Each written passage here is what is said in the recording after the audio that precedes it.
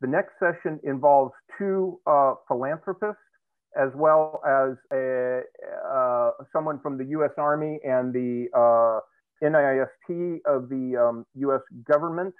So I'm Marta Belcher. I'm very lucky to be outside general counsel to Protocol Labs.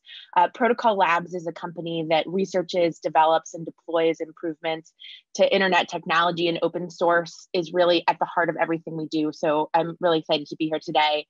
As the company thought about our response to COVID-19, we knew that our direct contribution to response efforts was going to be pretty limited because fundamentally, we're not a biotech company.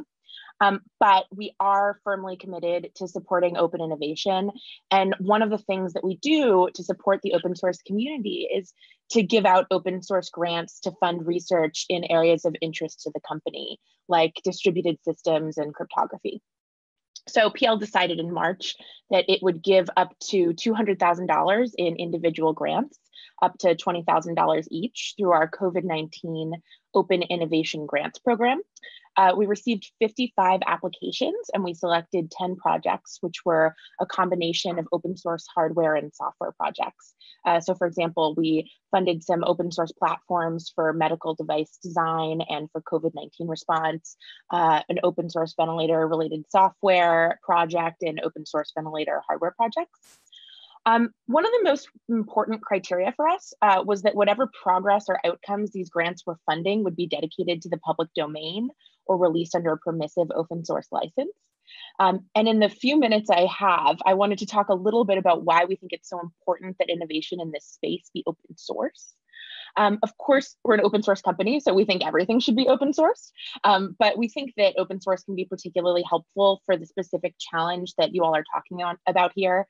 As others have said, Robert in particular, from a practical perspective, open source offers the ability to turn a problem into modules and have teams and individuals across the globe work on the pieces that they are most equipped to handle or most interested in.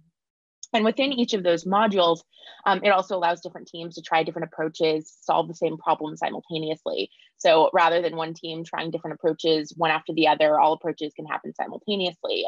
And we think parallelizing a problem is really important in an area where time is of the essence.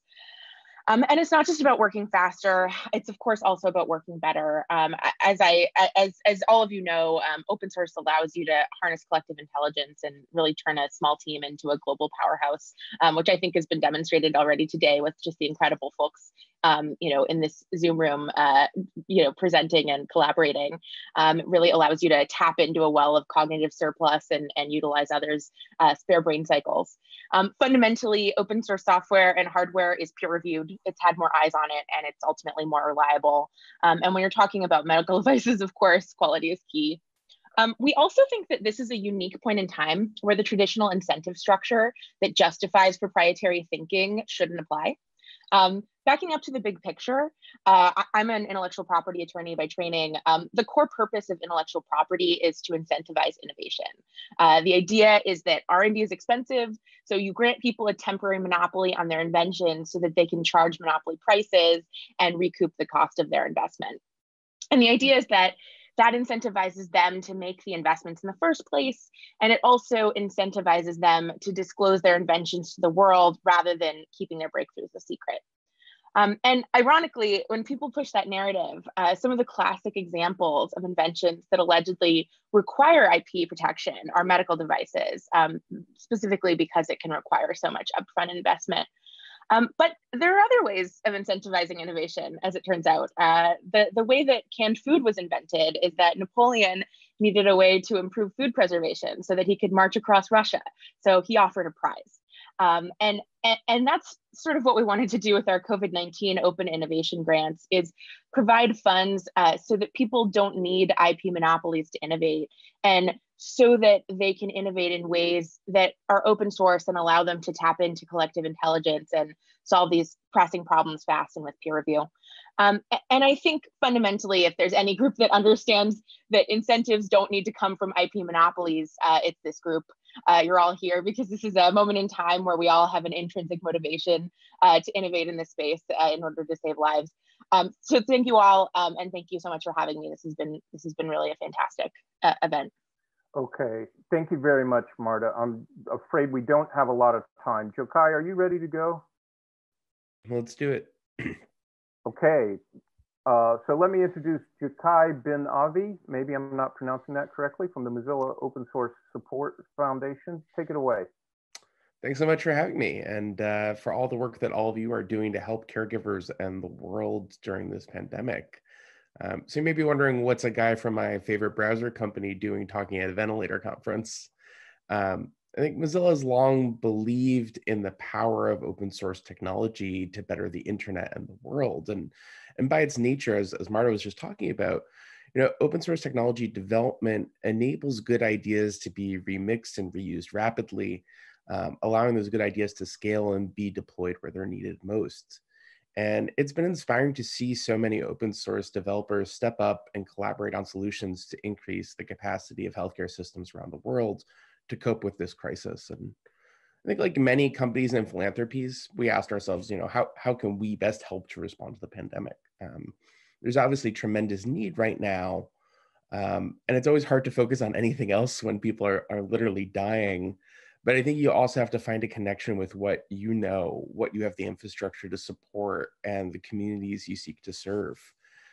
Since 2015, we've been running the Mozilla Open Source Support Program, which I'm privileged to lead, which broadens access, increases security, and empowers users by providing catalytic support to open source technologists. And as an open source project ourselves, Mozilla wants to give back to the community that we come from. But we also want to support projects out in the world that are advancing Mozilla's mission. And to be totally honest, at first we were like, well, is this really in our wheelhouse? And I think it was really seeing the many open source ventilator projects popping up around the world as the pandemic started to make headlines, that made us think that there actually may be a role for us here. And while we're not medical experts, we do know a lot about open source development. And because we're a project of the Mozilla Corporation, rather than a sort of traditional 501c3 foundation, we're actually already set up to give money to different types of actors, whether you're a traditional NGO or a for-profit company or a globally distributed group of developers connecting just over GitHub and Zoom without any legal entity. So it felt very natural to extend our existing Mozilla Open Source Support Grants program, which has always looked for impact beyond the browser. So we launched the MOS COVID-19 Solutions Fund, handing out awards of up to $50,000 each to open source projects which are responding to the pandemic in some way. And so through this fund, we've been able to support folks like Rob and the Ventmon team to build their open source ventilator testing suite, but also projects like Recidiviz, which provides a tool to help jail administrators and government officials to decrease prison populations, which is critical because it's effectively impossible to physically distance in most prison settings. And therefore, there's a very high rate of infection, or high risk, I should say. I want to sort of transition for a minute. Like, rapid response funding is almost always difficult. And so I thought I would focus the rest of my brief presentation on sort of some thoughts on our approach to the COVID-19 Solutions Fund, which might be helpful for the folks in the audience who are working in philanthropy, but also might be helpful for those of you who are working on projects looking for grant funding to get a sense of how folks like me who lead philanthropic programs tend to think about these things. And so here are sort of 5 thoughts, observations on our approach. One, at MOS in general, we try to, in our grant making, to make catalytic investments. That's sort of to say, we want to give you money that will help you to sort of up level your work, or that will prove sort of transformational in some way, really allow you to get to that next level. And in that spirit, one of our committee members said she wanted to invest in high leverage projects, where we're not just funding one project, but helping a much larger community. And so, I think Ventmon is a great example of that, where this is a project that we can invest in, we can support, that is supporting the capacity of a number of other different projects, as well as caregivers in hospital settings to sort of test out a ventilator that they may not be as familiar with and have confidence in it. 2, I think there's a lot of need out there. So find the spot where the needs intersect with your expertise and mission. For us, that's supporting open source software development, and hardware development, I should say too. I think if you normally make clothing, make masks. Like that sort of fits. But it turns out like it's a lot more difficult to build a ventilator than a lot of people thought. And so, you want to find some kind of nexus with your expertise, your resources. I think 3 is don't be afraid to ask for help. We've had a great experience bringing in some outside medical experts to help us evaluate the application. We received more than 160 applications from 30 countries, and we had some great medical experts helping us to sort of take a look at that. And I think there are a lot of experts out there who can't do the things that you can do, but are looking to do their part, and providing you with some advice can be their way of doing their part. 4, I think we were looking to support projects that are already connected to affected communities and or hospital systems. It's hard to have impact quickly during this moment if you're coming in with a sort of, if I build it, they will come kind of attitude. I think we were looking for folks who are on the front lines. So, well, I should say, you should be looking for folks who are on the front lines and build connections with them, figure out what they need. What can you do that's additive, that can be deployed quickly and helps the ecosystem as a whole to cope better? And I think that speaks to Rob's point about modularization earlier. 5, I think during one of the prep calls for this conference, I was asked, should a project pivot if the needs have changed, even if that's not what I was funded for? And my short answer is yes, but talk to your program officer first. A little bit longer answer is, I know it can feel scary to talk to a program officer, especially when things are not going according to plan. But generally, program officers are genuinely nice people who are invested in you having impact. And like many philanthropic programs, we've reached out to all of our awardees to let them know we're happy to be flexible on the deliverables in our agreements. If you're a philanthropic program, I highly recommend you do that if you haven't done so already. And if you're a grantee, I always recommend you proactively reach out to your program officer, explain the situation, help them to understand either how you're responding to the needs that are changing on the ground, and or what your team are going through, right? Like, this is also affecting us as people too. Okay. And finally, I just want to thank you all for all that you do. That's it. Okay, thank you. One question you might answer in the Slack is, are the grants still open? And I'm going to try to get Dr. Griffer set up now. Dr. Griffer, are you with me? Are you on the call? I am. Okay, I'm going to begin sharing your slides now, and we will go through your presentation. And I'm afraid you, like everybody else, only have 5 minutes. So please carry on. Okay, very good. And maybe introduce yourself, please. I will do that. Thanks so much for the invitation to contribute to this conversation. My background sort of pushed me into the nexus of this response to the pandemic, as well as follow-on. I was, for some 25 years, researcher in the European Union in several different countries. I later became adjunct professor of medicine at Wayne State School of Medicine, the Center for Molecular Medicine and Genetics, which is the 3rd largest school in the US. And then went into the auto industry, where I was the chief scientist for Daimler Chrysler and Fiat Chrysler. And currently I'm the associate director of cyber physical systems at NIST. That phrase may be puzzling to some people. I would say it's equivalent to the Internet of Things, with a focus on the interaction between software and physical systems. So what I'm going to talk about today is very much related to what these last speakers, including Eric, mentioned earlier. The problems that in this response were the basis for what I'm going to show you. I was asked some 8 weeks ago to assist the automotive industry, both in Europe and the United States, in building ventilators. I'd like to dispel that rumor right away. And I'm going to share with you some of the conclusions that came with my working with their chief officers who were in charge of their response to the need for expanding the production of ventilators. Just one comment that relates to what Eric said. Most of those global chief manufacturing officers of those automotives that have ventilator production partners. They predict a glut of ventilators about July timeframe. But I would remind everyone that the other remarks others have made is critical. The quality level varies greatly. If you go to the next slide, what we came out of this, what I came out with the team at the National Institute of Standards and Technology, part of the U.S. Department of Commerce, is that this was about supply chain, the response or the lack thereof.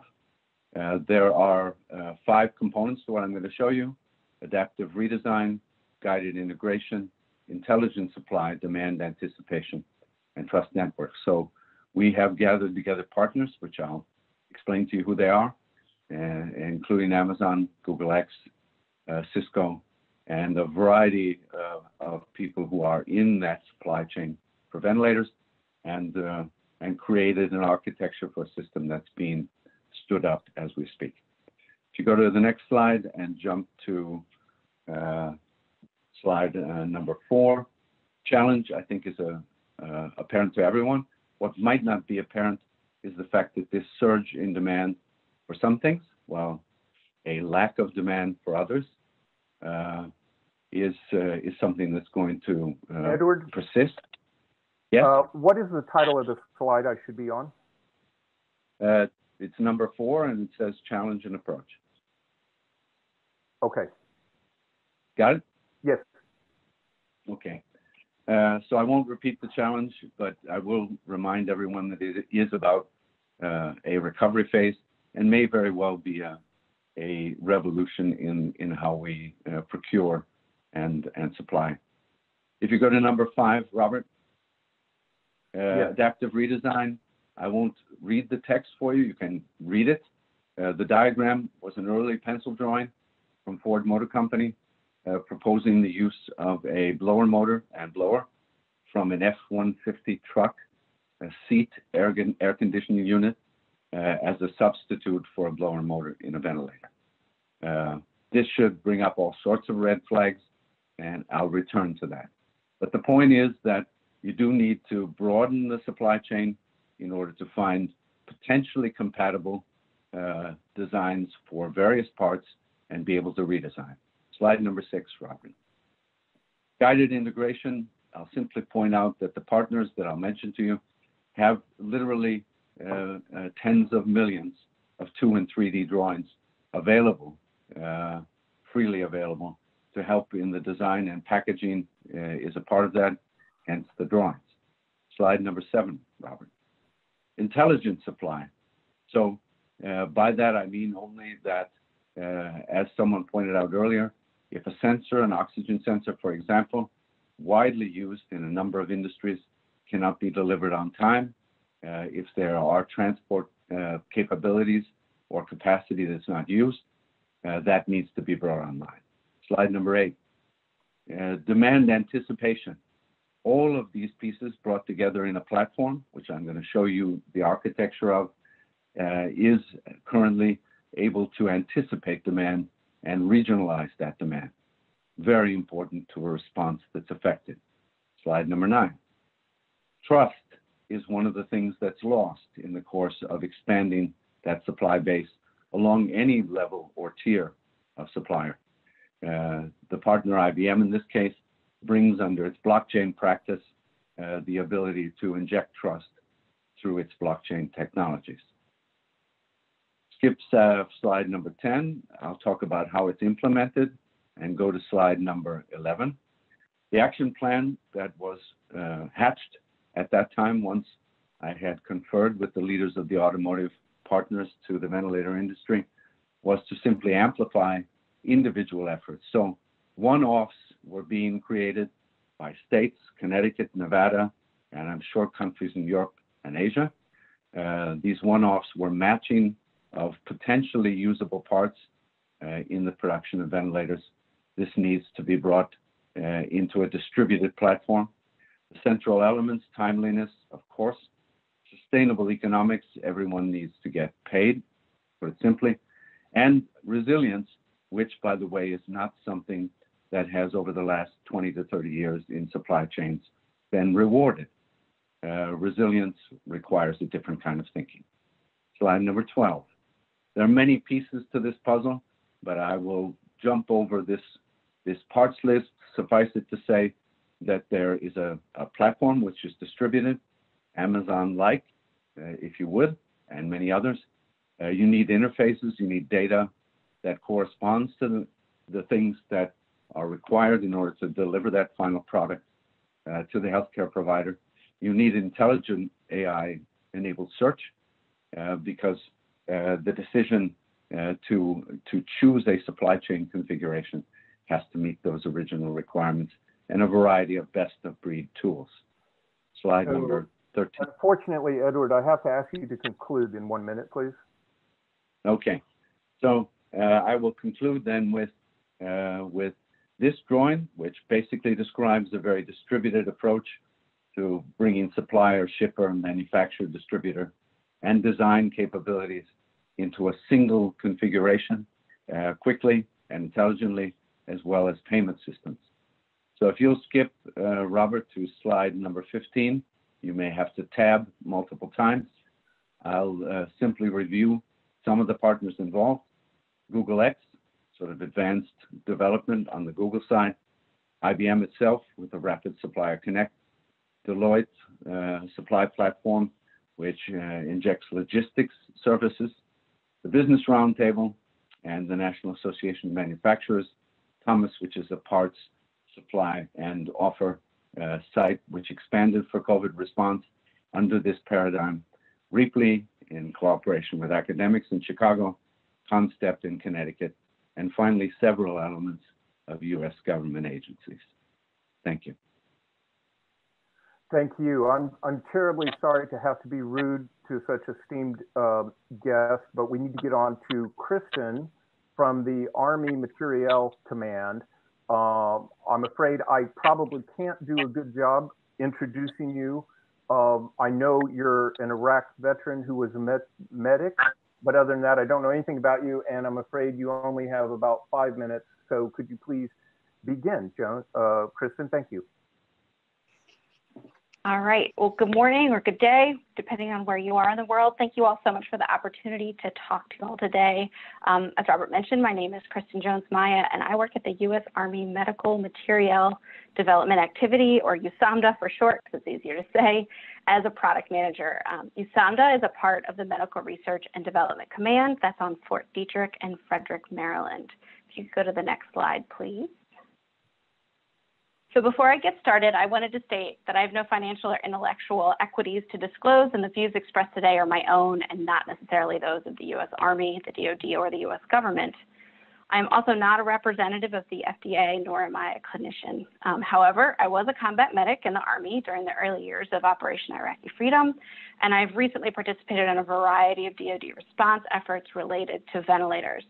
I currently work, as I mentioned before, at USAMDA as a product manager, and I develop future medical capabilities for the Army. Part of this work entails working within the FDA's regulatory framework in order to field solutions. So kind of taken all together, I hope this helps to provide some context for the perspective that I am sharing with you today. Next slide, please. So as I've participated on various efforts over these last several weeks, it has become apparent that there are similarities between this situation and the future fight that medically we are preparing for. First, we saw a surge in demand and corresponding supply shortfalls in key items needed to effectively manage the COVID caseload. One of the first was ventilators, but the same situation has played out on multiple fronts. We also saw field hospitals being set up in unlikely places like convention centers and even the open spaces of park, quickly converting these spaces to functioning hospital wards despite not really being designed for that intent. The same creativity, flexibility, and resiliency that have been paramount during these response efforts will also be needed to treat and manage casualties in the future from an Army perspective. Strategically speaking, that future fight will not look like the last 2 decades of conflict. And from a medical perspective, it certainly won't be business as usual and will require greater agility on our part. We won't have a reliable resupply of critical items, and patient movement is going to be significantly hampered. Casualties will have to be kept in aid station-like settings for longer periods of time, and field hospitals will have to be mobile in a way that they aren't now. The days of quickly evacuating casualties to a field hospital and then out of theater will be gone. So altogether, medical resources and facilities could quickly become overrun, a situation that is not that different than some of the circumstances around COVID-19. What we have learned from being forced to do things differently now helps us to prepare to treat our wounded in that future fight. Next slide, please.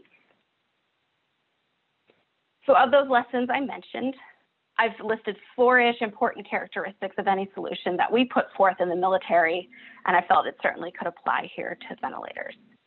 Rugged devices are probably obviously important for the military, but it's a quality that certainly adds value during response efforts. As hotspots move and change and resources have to follow demand, an item that can easily stand up to being used, packed up, and shipped over and over again is critical, which also kind of leads to the next one, which is reliability. Devices that don't need frequent calibration and don't break quickly or easily and can run and run and run can do wonders for mitigating resource shortages. The next two on the list are two of my favorite, in part because it's the primary yardstick by which I measure most potential solutions in my day-to-day work. First, I'd like to talk about simplicity. A solution that is simple implies a few things in my mind. One, for the end user, is it straightforward and easy to use? In the Army, medics are a vast majority of the workforce. If you can put forth a solution that the majority of your workforce can use, that is clearly preferable over something that only a specialist can do. But simplicity can also be a design consideration. A simple design might not only be easier to use, but it might also be more reliable and potentially more rugged. Last, and I'd argue most importantly, is effectiveness and safety. All the ruggedization, reliability, and simplicity in the world won't get you far if the device doesn't provide the intended and needed clinical benefit, all without risking the patient and even provider safety. So while I argue for the importance of safety and effectiveness, these other key considerations need to be brought concurrently into the design process and properly balanced. And before I wrap up, I would be remiss if I didn't say something about the FDA clearance and approval. In the military, every solution that gets pushed out needs to have that regulatory clearance and approval. And so just as we can't ignore this critical piece in our military medical product development, we also can't ignore it when we're looking at innovative ways of responding to this pandemic. And I watch this has been a really hard lesson for some folks who have tried to contribute in this space to work through. Last slide, please. And so I just want to say thank you, everyone, for the opportunity to speak today and share some of my thoughts. And I'm happy to answer any questions that anyone might have. Thank you. I'm afraid we don't have any direct questions. This is almost certainly my fault for trying to pack 4 speakers into one session, making it impossible to do that. But thank you, all of you. We now need to go on to Dr. Sarah Benson-Conforti.